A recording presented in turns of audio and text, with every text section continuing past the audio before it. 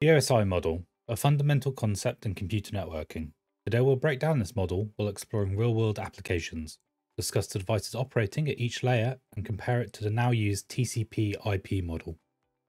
So, what is the OSI model and why do we have it? Before the 1980s, computer networks were a bit like the Wild West. Different companies all had their own proprietary networking protocols. This meant that devices from one vendor weren't guaranteed to work with another, creating isolated islands of connectivity. To solve this problem, in 1984, the International Organization for Standardization, also known as ISO, developed the OSI model, stands for the Open Systems Interconnection Model.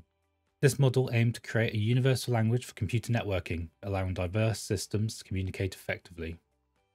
The OSI model is made up of 7 layers: the application layer, the presentation layer, the session layer, the transport layer, the network layer, the data link layer, and finally the physical layer. A helpful way to remember this is the phrase, all people seem to need data processing. Let's break down each layer and the devices that operate on them. Let's start at the top with the application layer. This is where the network processes directly interact with the end user applications. An example of this would be a web browser or an email client operating at this layer. Just below that is the presentation layer. It translates the data between applications and the network, handling things like encryption and compression. Next, we have the session layer. It manages connections between applications, keeping track of your login sessions and ensuring you stay connected as you navigate through different pages of a website. Moving down, we reach the transport layer. This is where we find the protocols such as TCP and UDP. Devices such as firewalls and load balancers operate here, ensuring data flows securely and efficiently. The network layer is where the routing happens. Routers and layer 3 switches work here, using IP addresses to determine the best path for your data to travel from the source to its destination.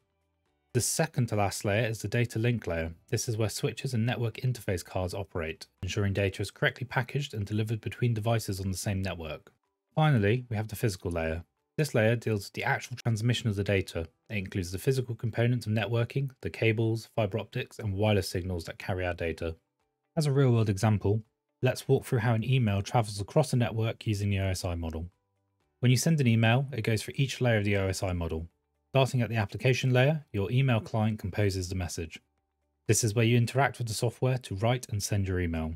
Next, at the presentation layer, your message is prepared for transmission. This involves encrypting the content to ensure its security as it travels across the network. The session layer then manages your login session, ensuring you remain authenticated with the email server throughout the process. As the email moves to the transport layer, it may encounter a firewall. Firewall checks the traffic to ensure it's safe and adheres to the network security policies. At the network layer, routers come into play. They determine the best path for your email to travel from your device to the recipient's email server.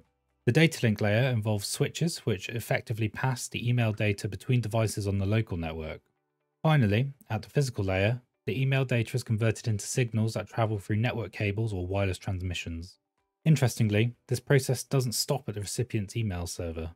When the email reaches its destination, the entire process occurs in reverse. The signal is received through the physical media, switches and routers direct it to the correct device.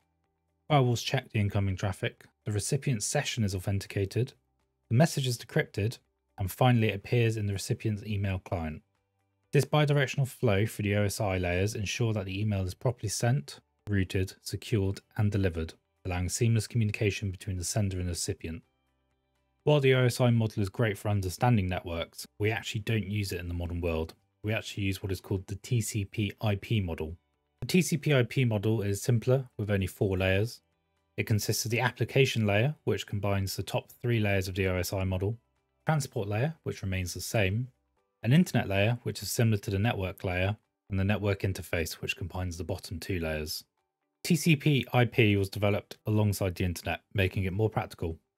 The OSI model is theoretical, while the TCP/IP model is the actual protocol suite used in internet communications today.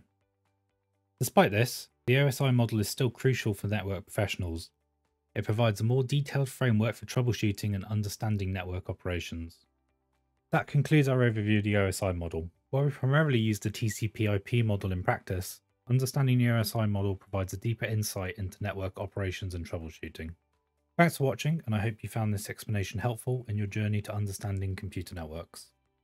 As always, if you enjoyed this video, don't forget to smash that like button and subscribe to the channel. Let me know what your thoughts are in the comments below. I love hearing from you. And if you're looking for more to watch, check out one of the recommended videos on your screen now. Thanks for watching, and I'll see you in the next one.